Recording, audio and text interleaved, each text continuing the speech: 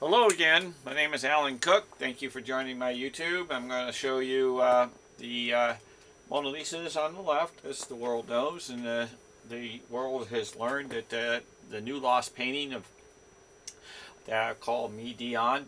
Midion means best boyfriend in the whole wide world in Italian. Now, this is the more elder, more mature Mona Lisa. Now, this icon right here is undisputed in the Mona Lisa. They cannot take that out. It's there. They've altered a lot of things in the Mona Lisa to hide. Don't want to get into that factor. It makes me upset. And the communication between them and me right at this time is at a halt. So, what I mean by that is that I have the proof. I don't think they like it to where a person of myself and caliber that fell in love with a painting that outdid them. You got to face the facts, get to work. Now, if you're going to work. That's what I got to say. Do your job. Now, when this overlays, it's actually the image. His main image is actually of my painting, and he multiplies it over and over again. The whole Mona Lisa is this image. You'll see. Now, we're going to put this over here this time, and then we're going to grab this one. I'm going to show you how this, when it overlays, it fits within the housing. And the reason it fits within the housing, you can see the shadows of her. You can see it. And she turns, and actually she goes across the room like a TV.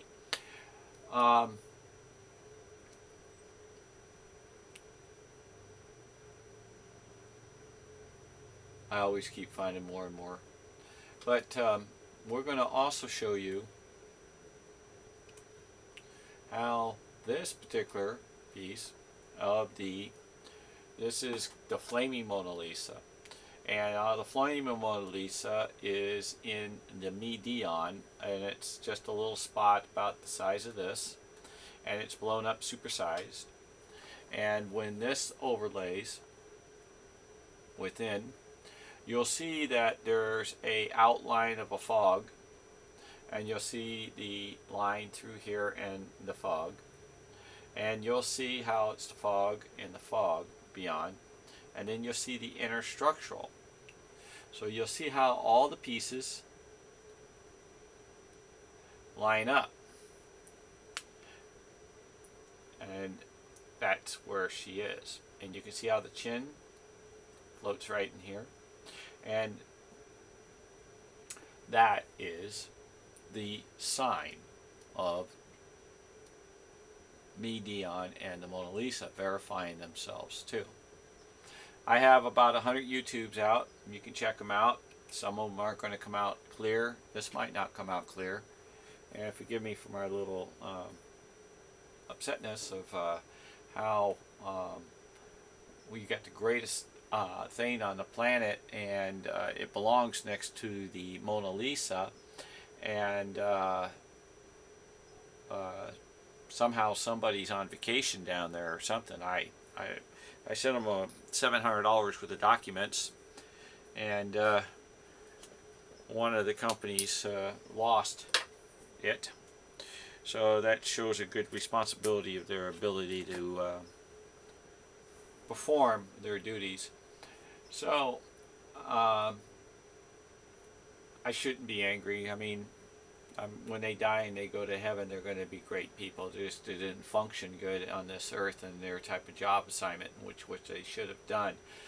And I again apologize, and I would like to tell the world, God bless the world, the universe, and the heavens. Don't forget to say your prayers, and it helped me on my little bit of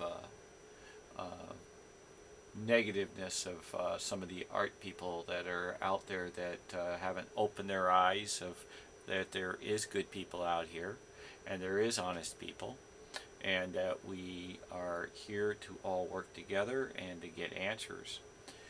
Leonardo da Vinci, I appreciate it.